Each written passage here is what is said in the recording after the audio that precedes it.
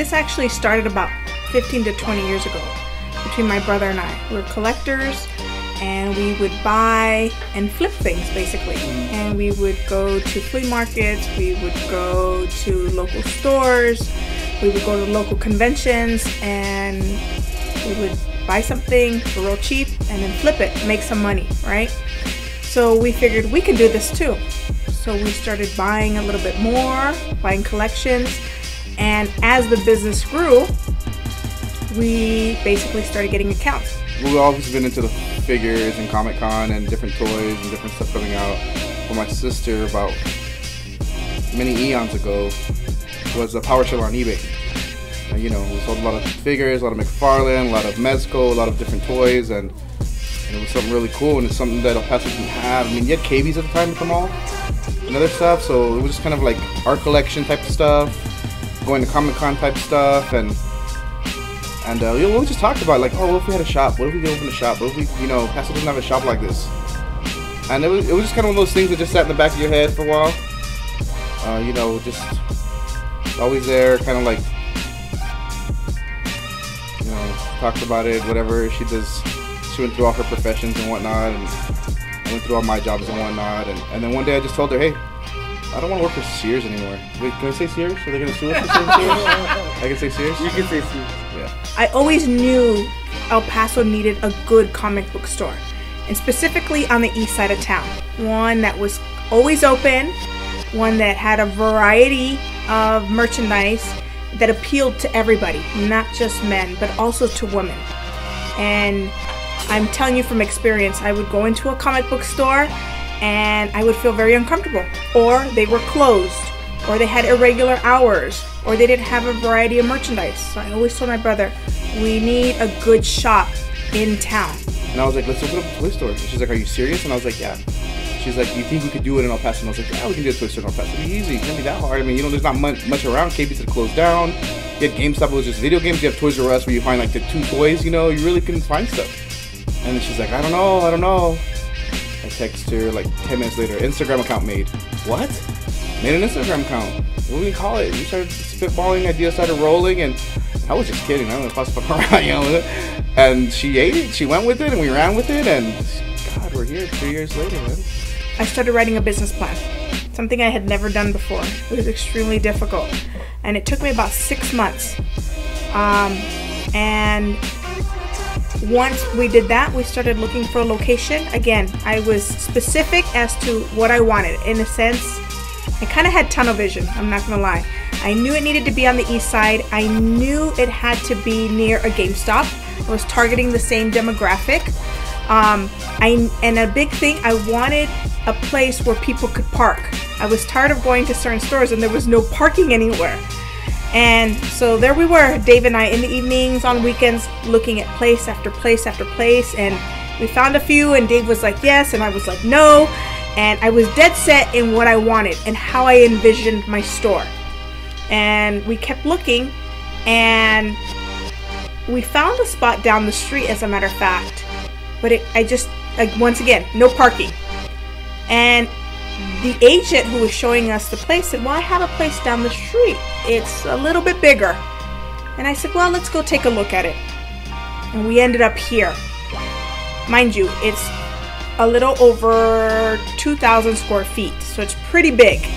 And we walked in, Dave and I looked at each other, and mind you, it was bare. White walls, bare floor, the wall behind you didn't exist. One huge room. And the first thing I said to Dave, how in the world are we going to fill this place up? Like, I know I had all these people being like, hey, you're not going to open, or you're going to carry this, you're going to carry that, and then if it was like, oh, anime, and I was like, anime, what? I don't even want, you know, it's like adult cartoons, I don't know what that is, like, I have no idea what anime is. But we stocked up on anime stuff, and then we had a lot of anime people in El Paso. And sure enough, we got ready, we went to Comic-Con, her and I, we hustled, we got in every single line. We brought all kinds of Funko, all kinds of Hasbro, all kinds of Mattel, all kinds of Bluefin, NECA, you know, everything. We loaded up, man. We loaded up and we brought it all back and we posted it, and people didn't think we were real. And she announced it. We opened a day, and I think that day, man, we easily made almost 10 grand that day, probably opening day. I mean, one of the first things I sold was some Dragon Ball stuff. It was like $200-300 bucks, and I was like, I've never seen Jack in my life. And then it got rolling, spitball effect. People started talking, Mayhem this, Mayhem that. Then you had other people talking. I don't know how Mayhem does it. The toys are bootlegs and whatever. But word spread like wildfire. People came into the shop and they thought it was legit. Everything was legit. We knew that we would have people coming through the door. We knew we had things that people wanted to buy. But again, we had been out of this business for so many years. We didn't know what would work and what didn't. So it was trial and error at the beginning. And sure enough, we had merchandise that flew off the shelf, and then we had other merchandise that we couldn't give away. And again, the market had changed, so we wanted to stay afloat and see, okay, what works and what doesn't. It's always my sister's deal with the advertising and stuff. We did a little bit of radio, we did a little bit of, everything's social media, but she went her route. We even talked about getting a billboard at one point in time, but it's kind of like, how do you get one billboard, like only one street, it's kind of rough. I just think word of mouth helps us a lot. El Paso helped us a lot. El Paso loved us a lot. And with this like 8% of haters that don't like us, don't matter to us, their friends still shop here, and they still buy gifts for them, so it don't matter to me. But there's plenty of shops. We can all live here, we can all do it here. Everyone knows, all your comic book shops, where you can go. And I'm not gonna lie, we sell out of comics sometimes. Hey, man, down the street, go try so and so. Go try them. This is for fun. Something we like. Word of mouth, man. Word of mouth is probably the best. I know what works for us, and they say imitation is the biggest form of flattery. So I do see other, not just comic book toy shops, but other businesses copy things that we do. It's fine. But it's not just doing that, it's maintaining the customer service, it's having the product available, it's having the product priced appropriately. It's a combination of things. We're open 7 days a week, we're open till 9 p.m. A lot of stores close at 5 or 6.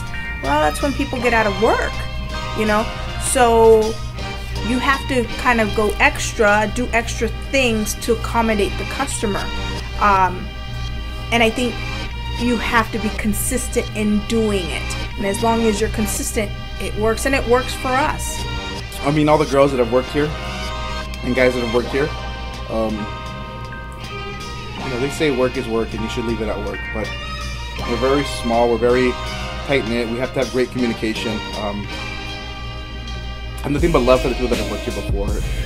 So let me talk to you about the employees of Mayhem, obviously other than myself, but you'll only find me here whenever we have events. Then there's David. David's my brother. He's the manager of the store, except when I'm upset with him, then he's the shift leader. Only the shift leader. Mind you, only one person works per shift, okay?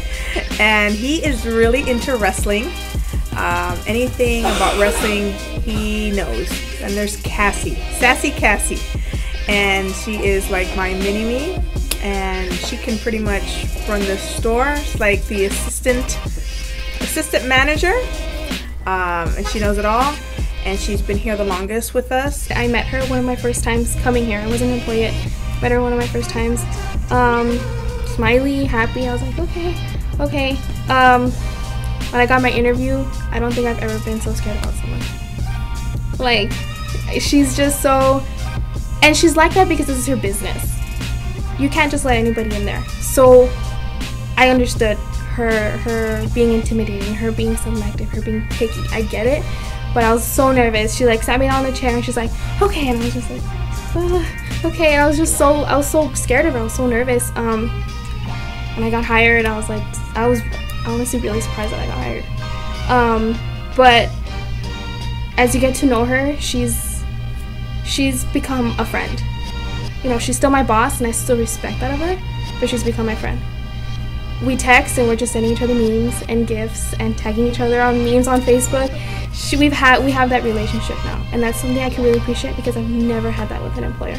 I've never had that with a boss, and I don't think that many people have that, honestly, whether they are the boss or the employee. And I'm so grateful for her for giving me this opportunity. Like I said, this is the best job I've ever had, and I don't think a lot of people can say that. So I'm really grateful for her. Sister/boss, man. That right there is trials and tribulations, man. Because you care for your siblings, so I think at first we butt heads a lot because personal lives got involved. But being adults and mature and Romellis, we talk it, hack it out, and you know, hey, work is work, home is home. She's great, man. She's been good to me and my family. She's been good to me and the girls here. What I do like is that she's not here often, so no, that's not what I do like. What I do like is that, like, I can tell her something. Hey, we need this, or I see this, or let's not order this and let's order this. And she's like, hey, you're at the shop. It makes sense, you know.